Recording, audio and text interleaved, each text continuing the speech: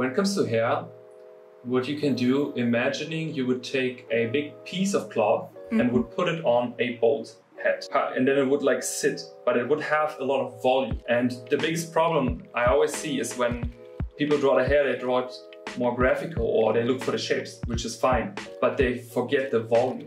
And there's actually some sort of gravitation happening.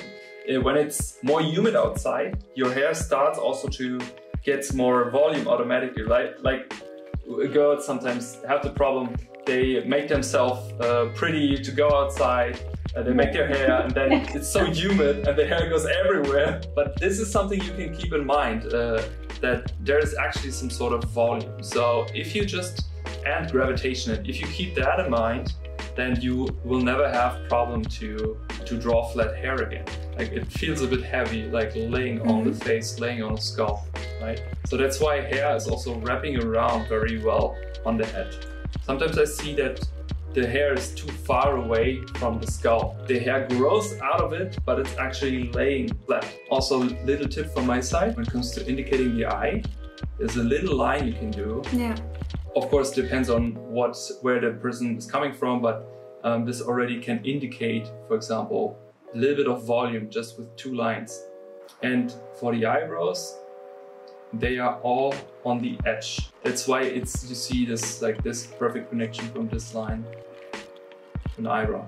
Also, one more thing, because we're just here at this. So yeah, the problem here is, for example, also the nose. Because the nose goes straight down. So the nose would actually be here, because the nose is also a geometric form. And then we just saw it from the skull study that the mouth is basically this round cylinder or this ball. It doesn't matter whatever you want to take, but when you draw a mouth in that position, just keep in mind that there is this wraparound. When I started with drawing, I had the same type of problem with the law that I forget that. And then you also see that, okay, the chin is actually here.